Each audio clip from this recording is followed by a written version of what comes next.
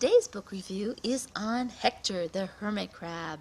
Hector is a crab that likes to hide. He's very, very shy, and he's really doesn't want to have anything to do with people.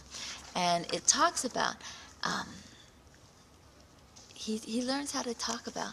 He learns how to go ahead and start talking to people, and how to come out of his shell and to meet people and to see that people aren't that bad. Crabs and other animals, shellfish, and they're not that bad, and that it's not hard to make friends if you come out of your shell.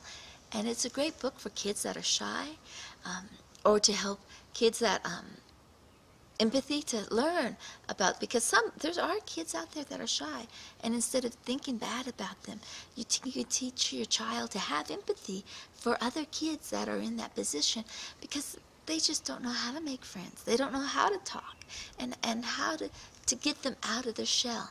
So it's great for, like I said, for kids who are very, wow, here I am, and kids that are like, you can use it both ways to teach your children.